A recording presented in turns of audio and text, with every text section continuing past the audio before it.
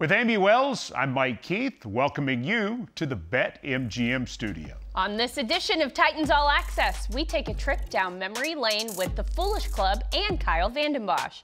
Coach Dave McGinnis takes us beneath the surface with defensive big man T'Vondre Sweat. The Nissan Insider features safety Amani Hooker, and of course, Brian Callahan is part of every episode of Titans All Access. It's Callie's Corner, presented by SeatGeek. You mentioned that you need more explosive plays, more big plays. Two longest plays yesterday were 23 yards. Those were your only two over 20. Was that at least in part a result of the fact that the Colts were playing a type of defense that was going to take away many opportunities for big plays? That's Gus Bradley's MO. He's always been really good at that. Forces you into playing a very patient style of football. And that's what we saw. I mean, and they did it. And I'll give a lot of credit to Gus. I think he's a fantastic coordinator schematically. Really does a nice job of keeping you a little bit off balance. He does a really good job. We have to find ways to be more explosive, and there's a lot of different ways that we can probe that. But at the end of the day, if you have 7 to 8 explosives, that's probably going to mean you're winning the football game. Probably. Will Levis got the ball out very quickly on Sunday, which was your design because you did not want him to take hits. Levis was not sacked in the game. Were you more satisfied overall with your protection? I think we are making weekly improvements up front, and that's all 5 of those guys. I think J.C. Latham, every week he goes out there, gets better. It's never perfect. It's never going to be. I think Peter's grown every week. I think Lloyd's been very solid for us, and I think Dylan's really come on a bit. I think he's improving. So we're after that week-to-week improvement up front, and it takes time to get good up front. It takes time to learn a new system and new language and new ways of doing things, and I think those guys have done a nice job. They put the time and work in, and the improvements has been noticeable. I mean, that's two back-to-back games where I thought we've been really physical and run the ball well, and we've been better in pass pro. Tony Pollard is someone else who has looked very pretty recently. Yes. And I feel like we need to talk about it because he has been the most consistent weapon on this offense. At what point do you expect opposing defenses to start specifically planning to stop Tony Pollard? People are aware now that we're a pretty solid rushing football team, and they're trying to find ways to slow that down.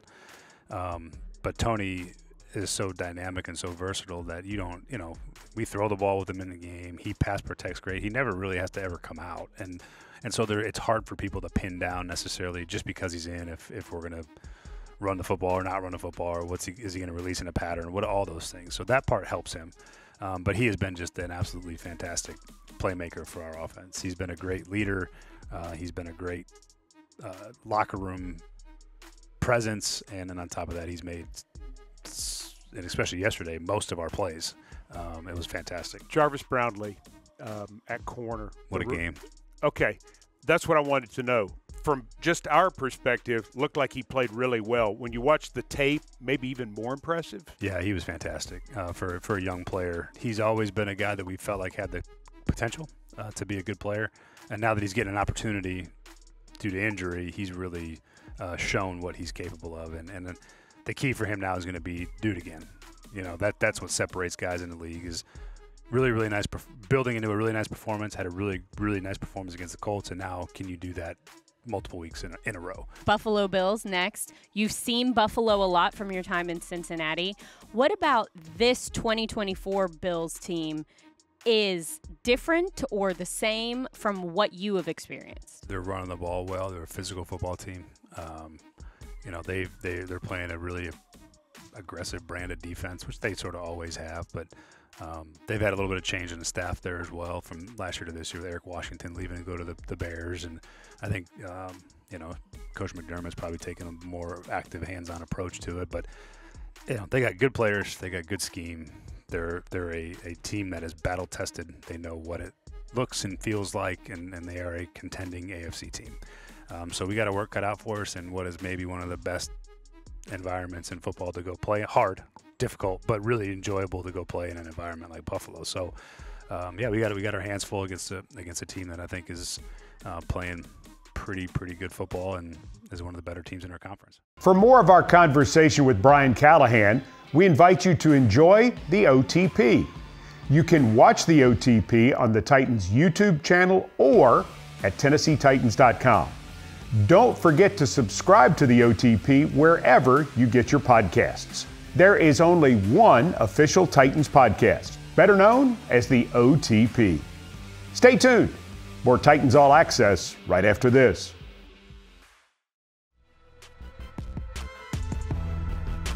Second down and 10. Play fake.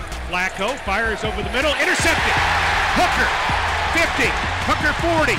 Hooker, 30. Hooker run out of bounds by Sermon inside the 30.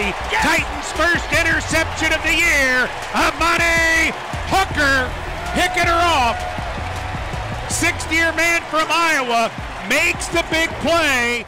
That was Amani Hooker's 8th career interception. It seems like the 26-year-old from Minneapolis just continues to make more and more big plays every season.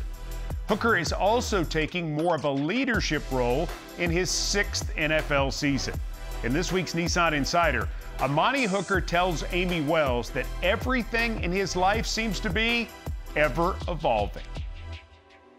So Amani, you had a lot of change. So now coming into this season, have you done anything differently knowing that you are going to be one of the main leaders, not just in your room, but within the defense and within this team as a whole? You know, for me, that I had to be pushed into a leadership role more than I already was in. So all these things that were challenges last year, I mean, guys learned from it, I learned from it, helped us out as a better player, but also just as a better person as far as handling adversity. Can I, help the guy next to me, help these rookies come in? And, it's a new scheme for me as well, but I have to show, you can do this at a high level and still, lead it, whether it's by example or verbally. How do you navigate something like that? Because you're not like the old guy who's 5 or 6 years older. You're the old guy who's their age. For me, it's just not based off age. It's based off experience.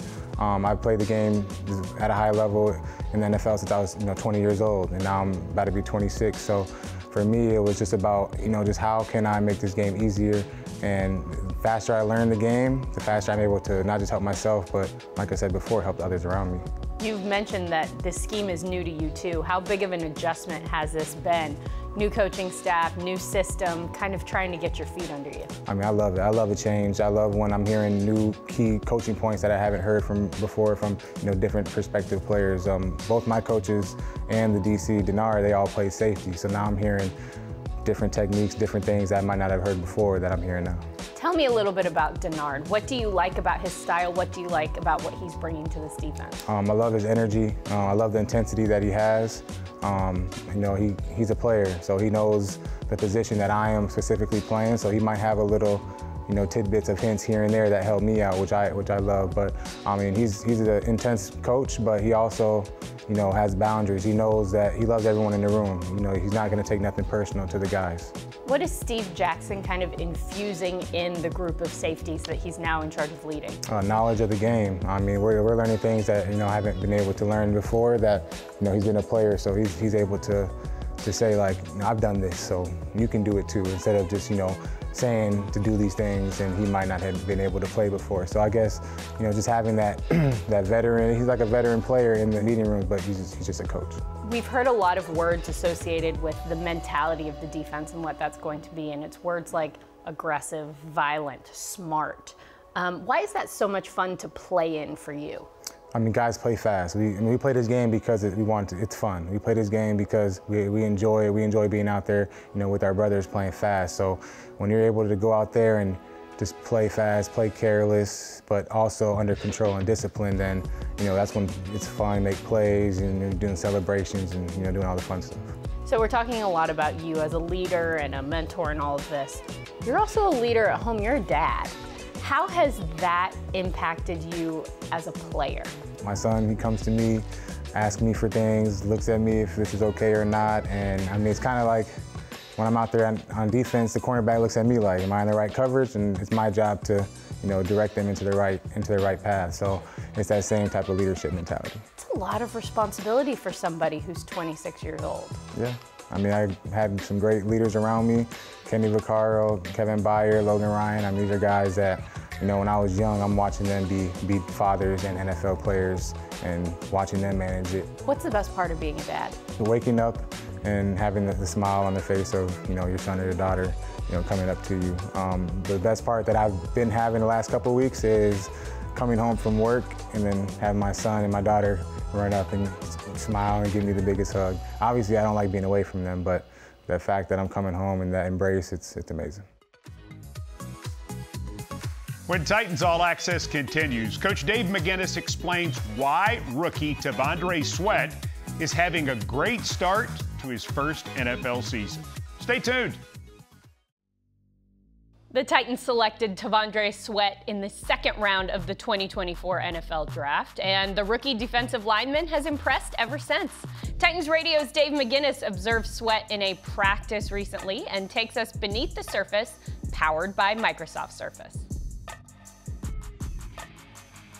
We're doing big T'Vondre Sweat today. T Sweat, Ashley and I are walking over. They're going through individual right now. Big T Sweat going through the bags. There's T'Vondre with his footwork. Tracy Rocker is talking to him not only about his footwork, but his leverage, staying down, staying low. He's a big man. He's a huge man. He's gotten away a lot of times playing without leverage because he's just so massive and can overpower people, you know, coming from the collegiate game. But in this game, you need power plus leverage. Here's he moving. Now I tell him to burst. There you go, that's a good, and finish with a club over there on the dummy. Now he's working on being able to fight double teams. That's what he's taking it to now, being able to fight double teams. There you go, Big Sweat. See, a Big Sweat can hold a point. He holds a point there. There's not going to be a whole lot of knockback on him once he learns to play with consistent leverage. They can't knock him back. And again, you hear Rock talking feet. You got to keep your feet moving on that, because no matter how big you are, if you get a combo block blocking on you, that's 700 pounds blocking on you. So you got to keep your feet moving to keep the inertia and the energy that you've generated into the first blocker, so you can ricochet off into the second guy that's coming down on you. So these guys got to fight it, because that big band gives us resistance. So here we go. This is Big T Sweat doing it. Rhett and I are going to look at this and watch this. Look at Rock, he lets it go quick, because he knows Sweat will drag him across this thing like behind two mules. Shock and shed sled for all defensive players, regardless of position. All the sleds are different for different positions. You get different height, because they play the game, from different angles. This is the shock. They're just working on the shock right now, coming out low, getting their lift in sync with their hips and their feet. Big Sweat down here. Now he went two-hand chop and arm over. That was sweet. Bull rush the first time, two-hand chop, knock the hands down. Really, really nice rush by T Sweat with another technique, not just a big man bull rush. That was excellent right then, excellent. Knocked the hands down, one arm rip, coming off of the first time when he just did a massive bull rush. That's some growth. I like that. I like that a lot.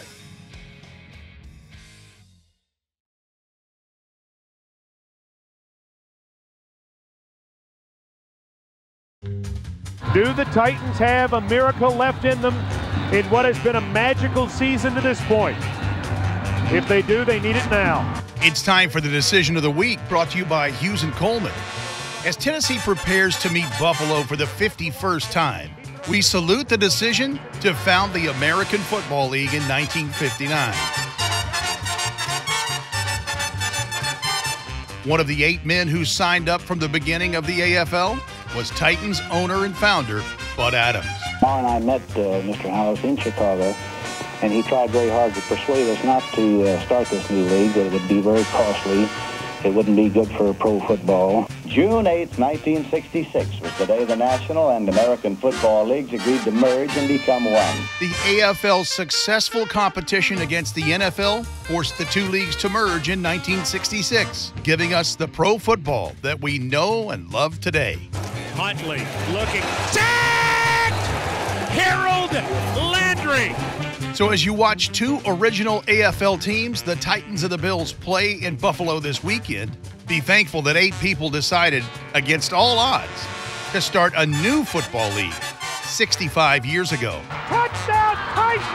There are no flags on the field! It's a miracle! The Decision of the Week is brought to you by Hughes & Coleman, official injury lawyers of the Tennessee Titans.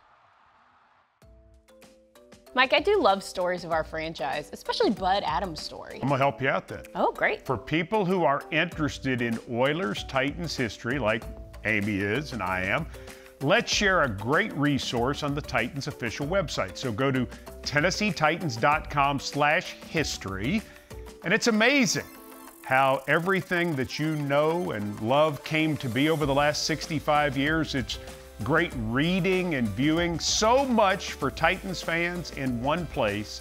Visit TennesseeTitans.com/history. There's lots of pictures there. If you like pictures, you'll want to see it. Speaking of the Foolish Club, Titans fans, do we have something special for you? The Foolish Club Napa Valley, the Tennessee Titans official wine club. Now this isn't just wine, it's handcrafted Napa Valley wines honoring the iconic Tennessee Titans and the spirit of Tennessee. With each membership, you're also supporting the Tennessee Titans Foundation and giving back to our community. Now members will receive 2 shipments per year, 3 or 6 bottles of premium Napa Valley wine.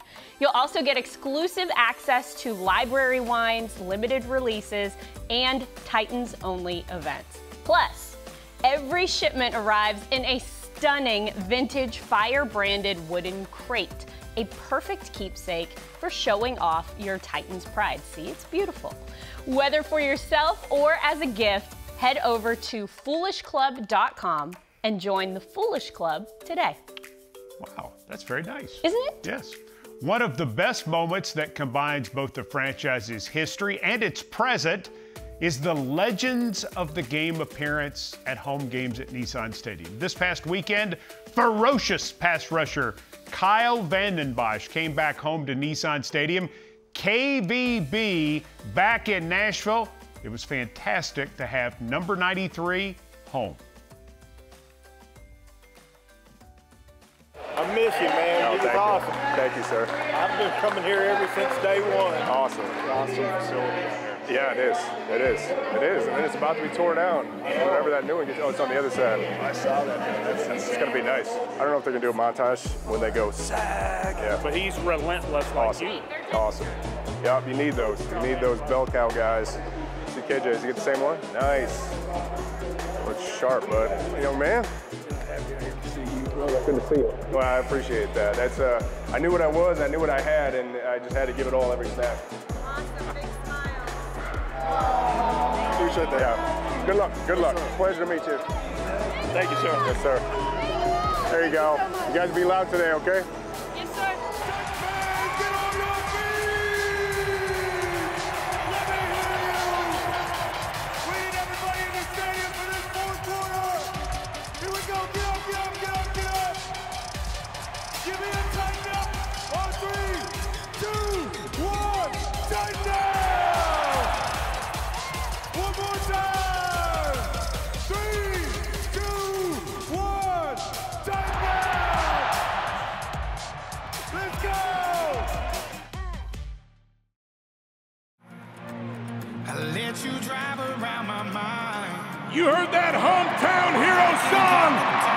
Our very own Jelly Roll in the house. Pretty good move by the game day staff here at Nissan Stadium. Right before the Colts get ready to go back on offense, they have just shown Jelly Roll on the Jumbotron, and so everybody has gone crazy.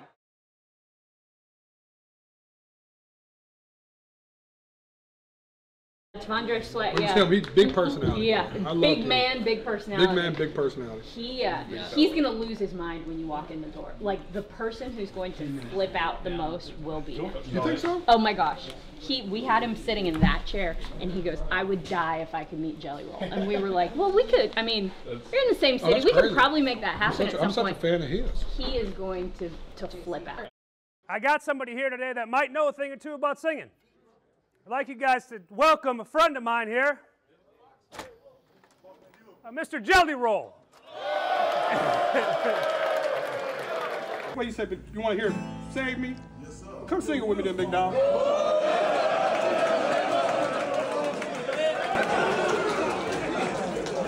Baby, don't waste your time on me. I'm so damaged beyond repair. Life is shattered, my hopes and my dreams. There we go, give it to me. I'm a lost cause. And I want y'all to think about that too when y'all go on that field Sunday, that y'all's impact is bigger than just on the field. It's happening all around this city. That the vibrations of this are touching people everywhere. That your impact in the city is bigger than just the 65,000 people that come to watch y'all every single week. There are people that are counting on this organization to continue to thrive because it's feeding us. How you doing? Straight. Yes, sir.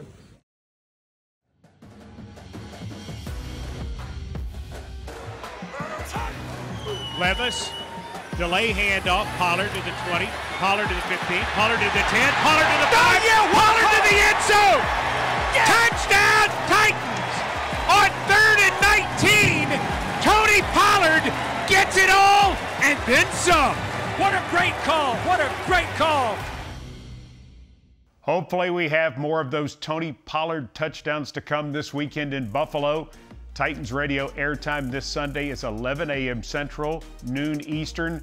Titans Bills this Sunday on Titans Radio. For Amy Wells, I'm Mike Keith. Thanks for joining us for Titans All Access, and we'll see you next time.